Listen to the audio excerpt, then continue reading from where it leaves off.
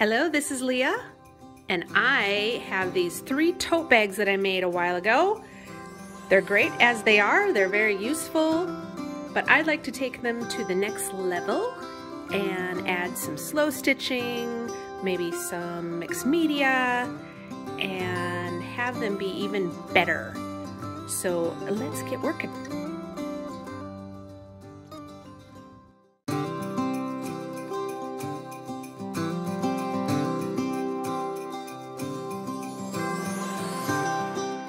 These are the totes that I have that have been in my shop now for a bit. And I made quite a few of these. The rest went either in my shop or I did a market a while back and they did well there. So these are simple, no patchwork. I just let the fabric be the star. They're all designer home decor fabric, and they're in fact vintage from the 90s, early 2000s. It's crazy that that's considered vintage, kinda. And at this point, I think that they're just not fancy enough. They don't have, at least I'm thinking that I just need to add something. So what I want to do is I want to add a bit of slow stitching, some really fun textures, and I'm going to do it as a functional pocket. So I'm just going to add it to what I consider to be the outside, but there really isn't an inside or outside, but these are the sides that I'm going to do it on. And I'm going to decide on the size, and then I'll work on that with you, and then I'll line it and add it as the pocket. And again, since they're reversible, they can be on either side. So this is great for anything. If you just want to make a patch, if you want to make a pocket, if you want to add it to anything, this is a great little project because it gives you that little special without having to spend months on something. All right, so let me decide on the size and pull from my stash some scraps that I'd like to use, and then I will just do that while I sit here.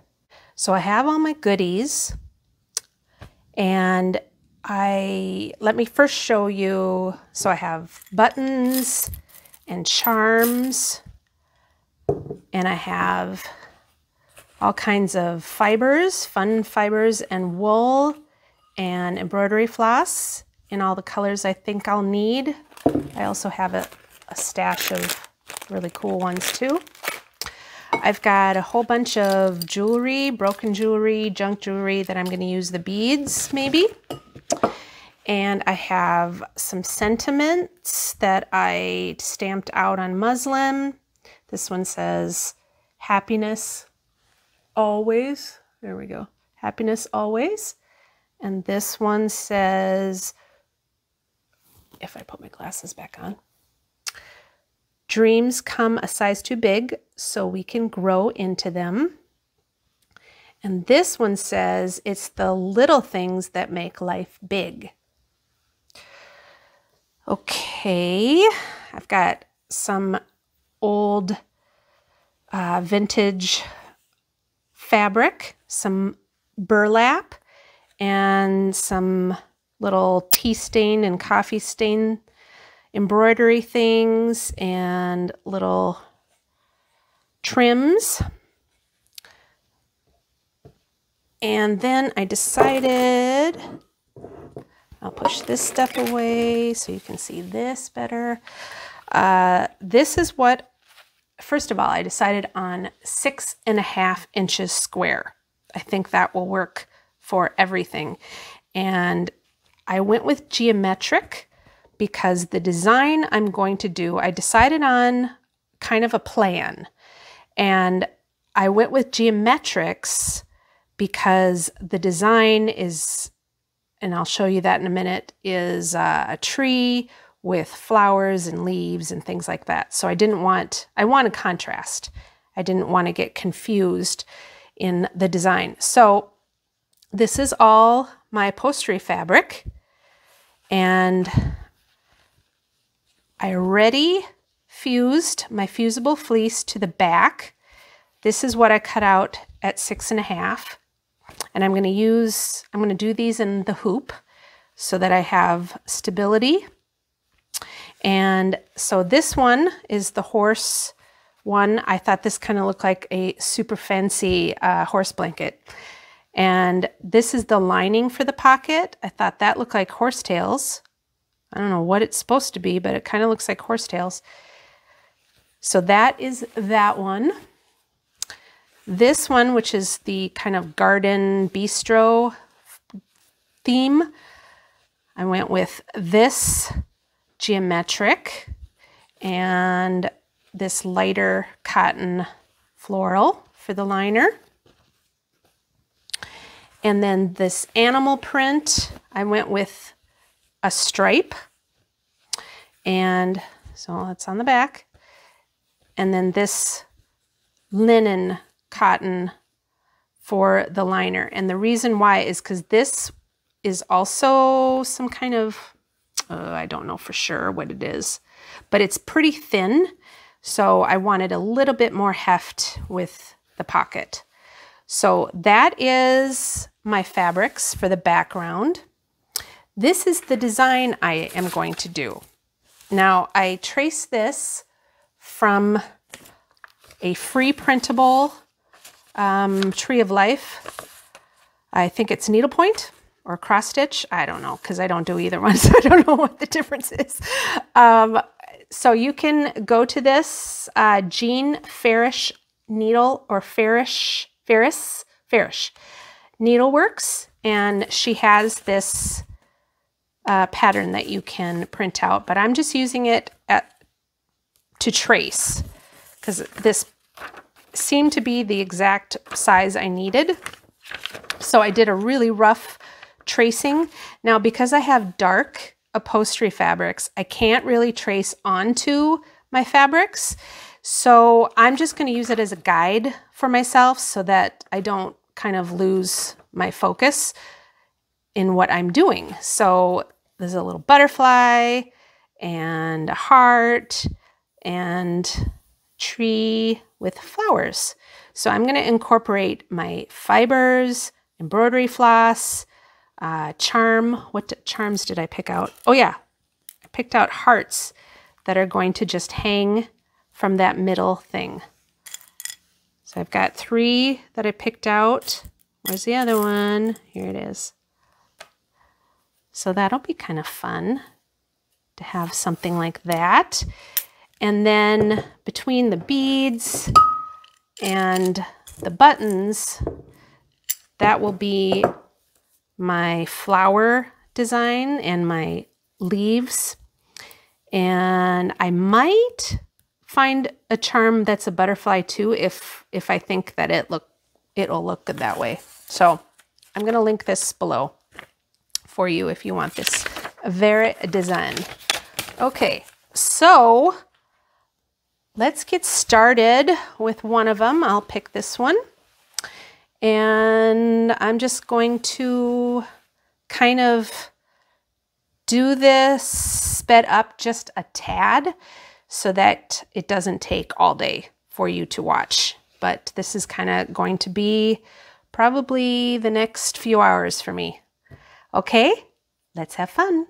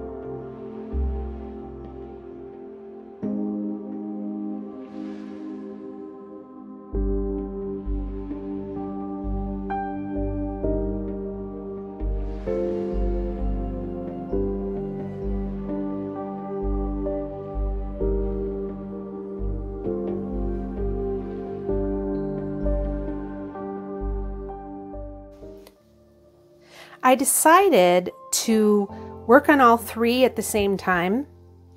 And since I don't do this working in a hoop very often, I didn't plan very great. So this became very difficult to control my fabric because I just didn't cut it out big enough. So I actually sewed this together. So when I went to try to put these fabrics in the hoop, I didn't, as you see here, this is a bigger hoop. I decided to actually sew my square to another piece of fabric, and then I cut out the back so that I could work on it. So it's not the most professional way to do it, but it worked for me. And yes, I'm not stretching this fabric as good as had I just cut it out bigger. So something to think about for next time. I will do that. So I finished the trunk and the branches of this one. I'm working on this one right now. They're all going to turn out different because I'm kind of just drawing it as I go. And I have since learned a couple different ways I could have traced, or actually with carbon paper onto darker fabric. So maybe I will do that in the future. And then I just drew this one on. So for homework for myself, I am going to go ahead and get to this point with the other two. And then our next video with this project, I will start working on probably the base here, and the little sentiment I think I'm going to put down here, and then our charms and bead work and buttons. We'll do that together. So a little change in the way I'm going to be doing things from now on. I'm going to shorten my videos, and I'm going to do them more frequently. So I will be back very soon, in just a couple days, with more work on these. And also, I think either in a day or two, I'm going to have kind of an update video for what's coming next in the next couple months, because I have some exciting changes, as well as I wanted to fill you in on what I have been doing these last couple weeks while I haven't been with you. And I'll see you very soon. Bye.